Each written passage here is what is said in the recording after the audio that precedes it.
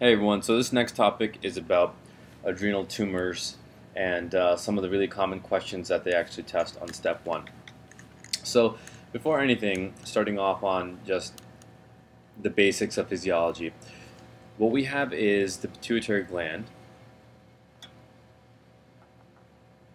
okay? And what the pituitary gland does is it releases a lot of different hormones, okay? One of the hormones it releases is ACTH, right? Now, what does ACTH do? It goes to both of your adrenal glands, adrenal gland 1 and adrenal gland 2. Okay. Once it goes to the adrenal gland, what does it do? It helps actually stimulate the release of cortisol, aldosterone, right, on both sides.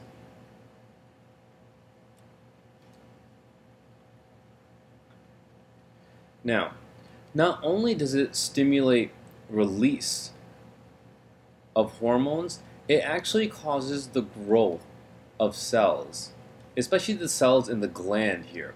This basically endocrine gland requires ACTH to remain alive and to grow. Okay, so there's two things that ACTH is doing. It's actually inhibiting apoptosis and actually causing the gland to grow more. Okay, so it stays alive and it allows it to grow or hypertrophy or proliferate more. Now, what happens if I have a pituitary tumor here? First scenario, a tumor that's releasing ACTH, a lot of it. I have a lot of ACTH coming through. What's it going to do? It's going to go to both sides, number one, and number two, and cause a growth of these glands, right? Because what is it doing? It's making sure these cells stay alive and that they're growing at the same time. So we have a lot of ACTH, stimulates both of these glands, and what does it do? A lot of cortisol and a lot of aldosterone, right? So what are we going to see? What does aldosterone do? Reabsorbs sodium, gets rid of potassium, right? And it helps reabsorb bicarb also. So with high aldosterone levels, we see hypernatremia, hypokalemia, and alkalosis. Okay? These are the three things, really common electrolyte abnormalities, and they love asking questions where initially in the question they'll give you lab values and they'll show you that the sodium's really high, the potassium's really low, and they'll say, oh, the pH was, let's say, 7.5 or 7.6, and they'll ask you to connect the dots. Even on step 3, they love asking that, and there are actually a couple questions where they actually put the electrolytes on there, and it's just like this. So we have a pituitary tumor, high ACTH, cortisol, aldosterone, etc. And that's, if with cortisol it's known as Cushing syndrome, and with aldosterone it's known as Conn syndrome, right, where it's hyperaldosteronism. Okay.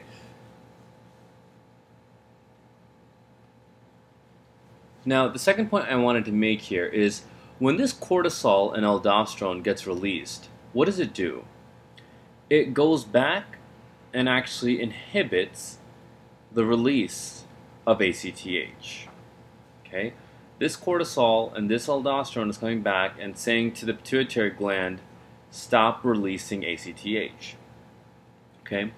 Now, let's take, for example, the pituitary tumor is gone now. We have a normal person.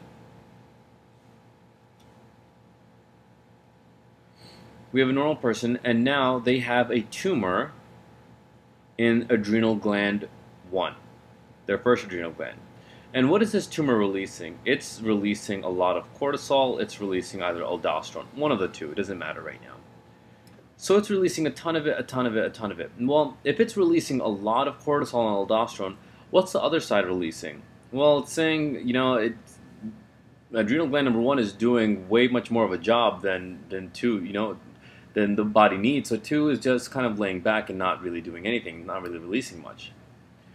This cortisol and aldosterone goes back and inhibits ACTH. Now, what do we say ACTH is required to do? ACTH, we need the gland. The glands need ACTH to remain alive and to grow. So if we don't have ACTH coming out of the pituitary anymore and it's not stimulating the glands, what's happening? There's no more ACTH. But this tumor that's here does not need ACTH to stay alive and to grow. Whereas this gland number 2, adrenal gland number 2, needs ACTH to stay alive. So what happens? After a long time of having this tumor release a lot of cortisol and aldosterone, your body spends a lot of time without ACTH. And if it spends a lot of time without ACTH, what's going to happen to this cell, this adrenal gland here, this endocrine gland? It will no longer remain alive and it can't grow, so it shrinks. It becomes smaller and smaller, and it basically atrophies.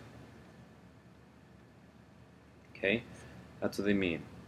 So I have a patient who has really high cortisol, really high aldosterone because of this tumor, and its other gland is basically gone. It's shot. There's nothing of it. So what happens after I do a surgery to remove this adrenal tumor? So I take it out. What happens to my cortisol level? Drops. I've dropped my aldosterone level also. Okay, but now your body says, okay, well, I don't have any cortisol aldosterone, and your pituitary spent so much time without releasing ACTH that this factory is shut down. So now your body can't respond to any stress and create any cortisol aldosterone.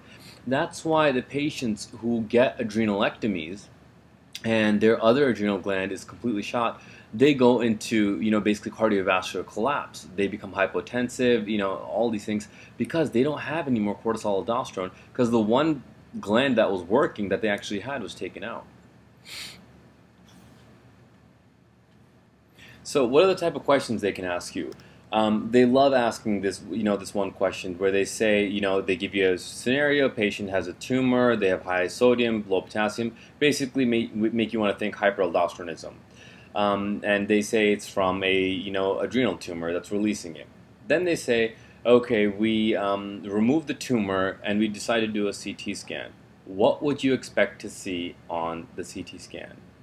An atrophied adrenal gland. The other one that does not have the tumor in it will be atrophied, and they love asking that question.